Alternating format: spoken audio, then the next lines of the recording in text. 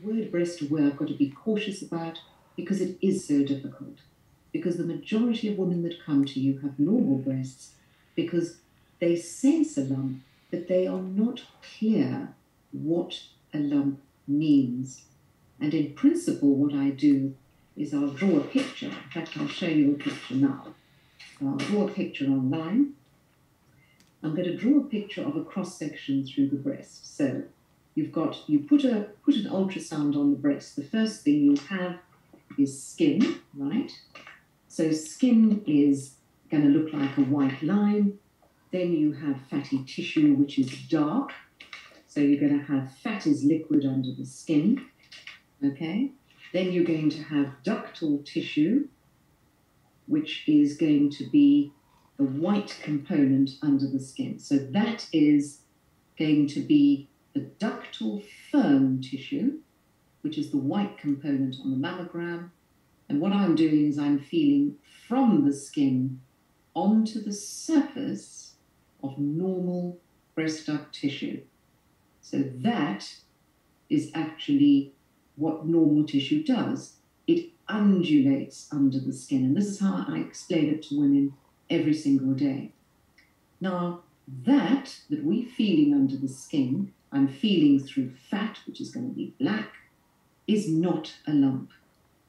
And most women are feeling a ridge of normal tissue, which follows a ductal pattern like the spokes of a bicycle wheel. So if you think the ducts in the breast are segmental, they're like the spokes of a bicycle wheel. So what does a lump? A lump, and I draw this picture for women on a daily basis, has to have a border. And when I feel something like that, I've then got to say to myself, it's discreet, it feels firm. I mean, if I've got a fatty lump, it's going to feel lobulated, soft, because fat's liquid. And that particular lump, if it is black, that means it contains fluid on ultrasound, and that's a cyst. And if it is white on ultrasound, that's a solid lump, and we biopsy it.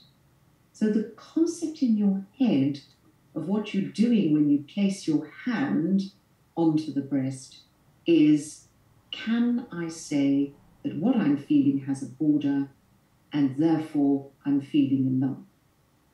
The tips of the normal firm tissue is simply the surface of anatomical tissue. And there's no ways anatomical tissue is going to follow a straight line. It's not going to feel like a glass surface. And if folks just explained it like that, women would be a lot clearer, I think, in their perception of what they're feeling. So doing that, when I get women in clinic to do that, basically I'm moving the skin. Okay, if you've got skin, okay, you've got skin and you've got fat, what happens over fat? Fat it's mobile. The skin is mobile over fat. So if I've got a cancer, let's say I'll draw out cancer, which will be white. Okay, I've made it dark, but a cancer will be firm. It will have a border, but it doesn't feel like a marble. Now that cancer is producing a fibrotic reaction. So what happens? It encroaches on connective tissue ligaments. Now I'm moving my skin. What happens is part of that skin is going to be tethered. And I'm exaggerating the movement of my skin by doing that. And of course, all I'm doing is putting that skin on tension, and I'm exaggerating the fact that those ligaments those connective tissue ligaments that go all the way up to the skin have been captured by the cancer's fibrotic reaction. And so that's what produces the skin indentation. Let's take a rare presentation that I don't want, once again, women can misinterpret. So it's rare to get an inflammatory breast cancer. It's under 4%. And an inflammatory breast cancer is really poorly understood. And that's when you have a presentation, and I've had 2 women in the last 6 months, where the presentation is that of a redness of most of the skin of the breast. And that redness is accompanied by almost a pitting of the skin. For example, if you block the lymphatic drainage of the skin, you produce something called lymphedema. Should I spell it for you? No, that's fine.